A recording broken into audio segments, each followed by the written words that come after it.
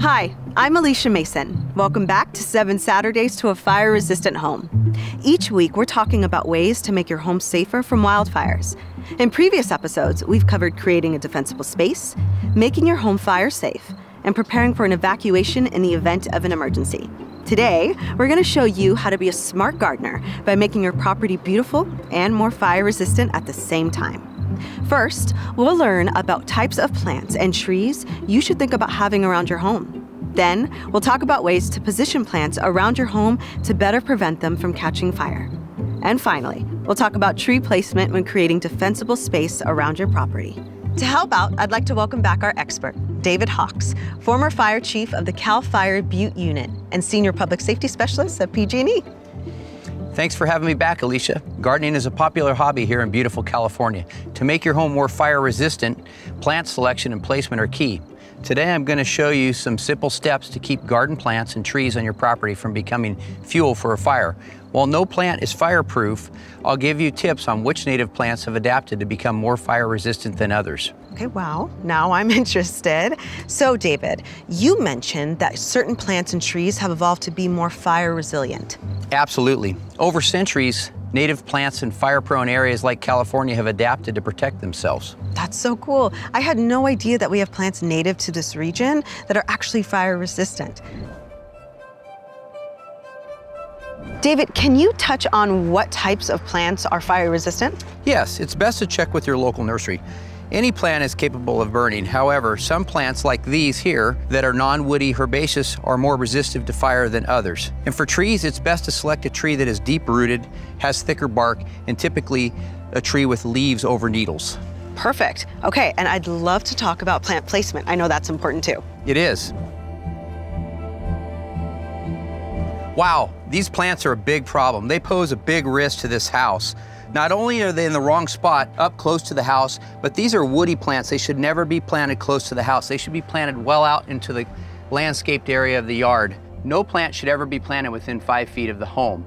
Plants that are within from 5 to 30 feet should be low-growing and non-woody plants. These plants should be planted outside of that 30-foot zone. The other problem with these plants is they have a lot of dry, dead material that is super receptive to embers in a firestorm. Let's pick these up and move them well away from the house. Sounds good. David, tell us a little bit about this plant placement here. Good question. These two plants are definitely too close together. And not only that, they're immature plants, they're young plants. We need to consider what the plant size is going to be at maturity. And these plants are going to probably get 6 to 8 feet tall, if not taller. So what we need to do is create 2 times the space of that height when we're planting them. So we should be looking at 10 to 12 feet separation at least. It's also good to create pathways through your garden with rock and other types of non-combustible material that will help break up fuel continuity. Okay, and this plant over here looks a little sad, is that correct? Boy, this guy's seen better days. Yeah. The best thing that you can do is keep your plants well irrigated and watered so that they're healthy and have a high moisture content in the plant. But in the case of this guy, since he's on his last leg, we need to remove him altogether. Okay, so a more beautiful garden is actually a safer garden, David. Absolutely. Sounds good. Okay, David, so we touched on plants. Can you tell us a little bit more about trees? Absolutely. You need to think about what the tree is going to look like at maturity. Conifers and taller trees should be planted at least 30 feet away from the home. Smaller trees and trees with leaves like a dogwood may be planted a little bit closer.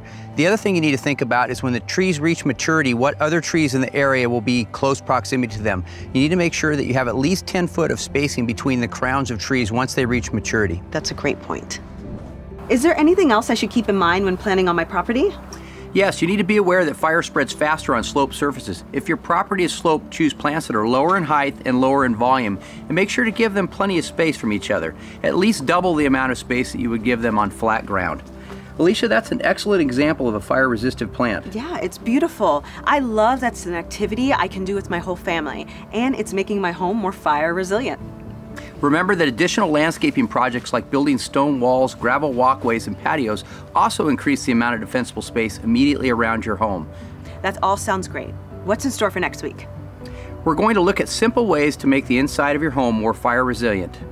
Okay, well, I'm definitely interested in learning more about that. Thanks again for joining us on 7 Saturdays to a more fire-resistant home. We'll see you next week. If you want to catch up on our previous 7 Saturdays to a Fire-Resistant Home, go to safetyactioncenter.pge.com to watch past episodes and learn more preparedness tips.